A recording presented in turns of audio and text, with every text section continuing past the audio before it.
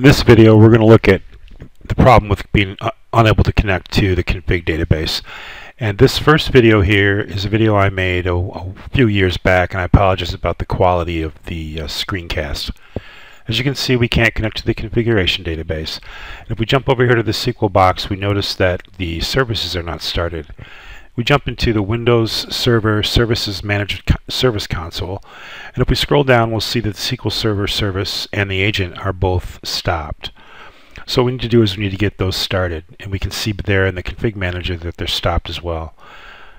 We'll go ahead and start the SQL Server service, and then we'll come down and get the agent going as well.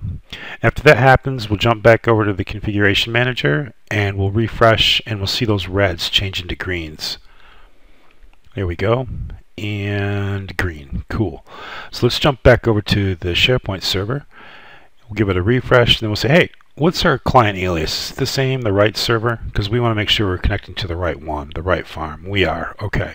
So we're going to go ahead and open Central Admin, and we'll wait about maybe a second or two. This is a lab computer, so it's a little slow. And after it opens, boom, SharePoint 2010 action. Okay. This next example we made today, or I made today, I should say me and the mouse in my pocket, made this today, and it is a SharePoint 2013 farm. It's also displaying the same issue with not being able to connect to the SQL Server, although it doesn't say that. It says web page cannot display the page. And this is the easy time where you can get anxiety and freaking out, and oh, maybe I'll open another one and let me try it again, and it's taking forever, and you wait and you wait and you get the same message, and it can be very frustrating. So rather than doing that, let's just go ahead and we'll go down here, and we will open up a after we stop freaking out here for a minute, we'll go down here and we'll open up a command prompt, and what we'll do is we'll see if we have a SQL Server client alias.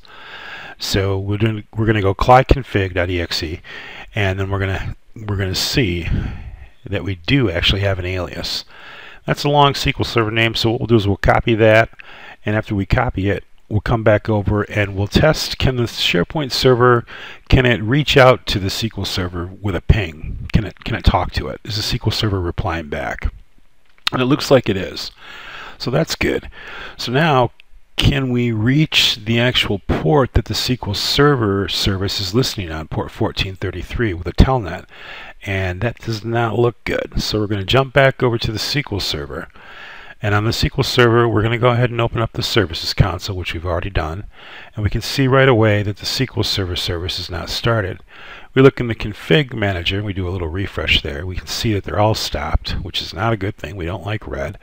We're going to click on Start, and that will start the SQL Server service. We're also going to give the agent a start. And then after it's started, we'll just jump back over to the Config Manager, give another refresh, and we'll see that we have all greens, except for the browser. We're not really concerned with that one. We're going to jump back down to our SharePoint server, and we're going to go ahead and see if we can telnet now to port 1433. And we can, because telnet open to a blank screen. That's what telnet does when it works. And we're going to go ahead now and try that central administration.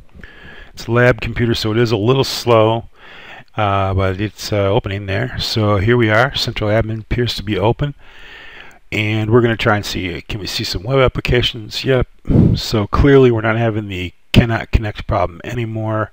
Looks like services are started on here. We're about to have a very great SharePoint day. And with that, I'm going to call this video a wrap. I hope you enjoyed it.